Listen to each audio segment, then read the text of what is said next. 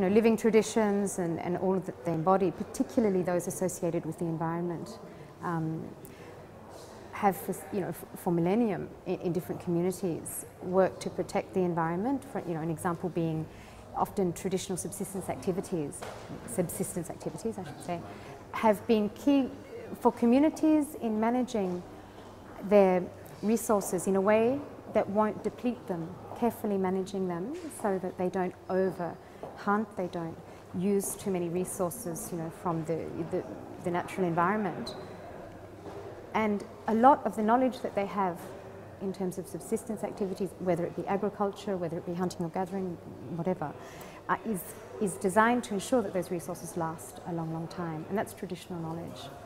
For me, by its very nature, living traditions, intangible heritage, keeping in mind that's a term that's placed on a very, very, very wide range of human activities, knowledge and so on, is by nature specific to communities. That means it's very heterogeneous, even if there are many common elements between different forms of intangible heritage, in different communities in the same country or different countries. It's still something which, it's largely place-specific or community-specific.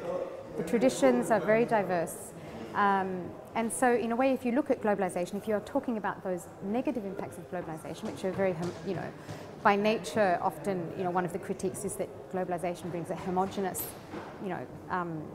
push in cultures and so on.